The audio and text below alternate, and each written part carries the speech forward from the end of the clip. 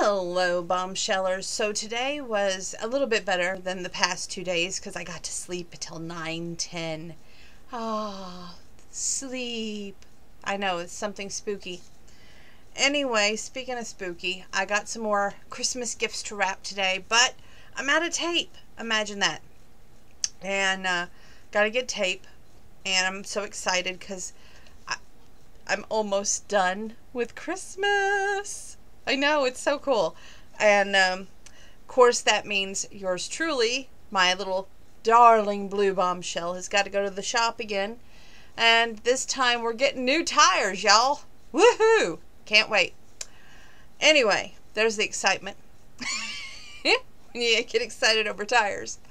Now, I want to share with you how my day went. I have felt so like out of it today. Don't know why. I'm excited because tomorrow night I'm hoping to get back to my workout. Notice I said hoping. Tonight I want to cover, I have 4 magazines. I want to try and get through as many as possible as I can with you because my magazines are getting ready to be bagged up, and I see my work mom on Saturday, and I'm going to give her her magazines, her books, and hopefully something baked. I have no clue what that will be, but something. And anyway, I have been such in the mood for Christmas. It got me thinking, hey, you know what? I should be coloring Christmas.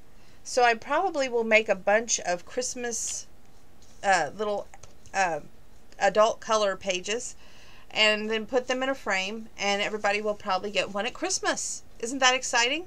Since I'm starting early enough, I have no reason not to be done by then. This one says Joy, Love, and Peace. It's a Christmas tree. The color of the tree is olive. What I find unique is the coloring. Of Peace is slate and aqua, light aqua by the Primacolors. This here, the Love, is the light aqua and slate again, but this is a mixture of orange crush, and the yellow is a Primacolor, and I forget the name of it. This up here, that's the slate and aqua again, but these are turquoise and aqua. And this is a mixture of my yellows and reds.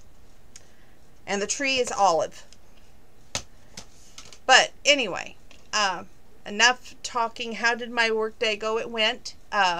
Grandpa at first thought we weren't going to get any mail. I was like dying laughing at that because I'm like, I'm expecting packages. Cousin Penny is having her packages delivered here, and then I wrap them, and then, you know, that's the way we're doing it. So it's like we're going to have packages. So he today was our mail girl's day off, so we had the substitute, right? And the substitute walked on by the house at first, but then pulled up and then delivered the packages. And I'm, like I said, he's got a little bit more to deliver, but I'm pretty excited about it, so it's about over with. I've got 4 magazines to share with you tonight, so we're going to try and do that right now. Not during this video, it's the next video, but I wanted to tell you I got to go to Walmart tonight, and I wore my mask, kept socially distanced. I tried to anyway, and then got my necessities, which was one of the necessities was Claritin, and I was like, I wanted to get the 3-month supply, so I wasn't going to have to come back to Walmart anytime soon. Because it's going to start turning into a madhouse. I don't care. Y'all are going to make it awful, you know. The holidays, you know, we're supposed to be nice and kind to each other and goodwill towards men and all that good stuff.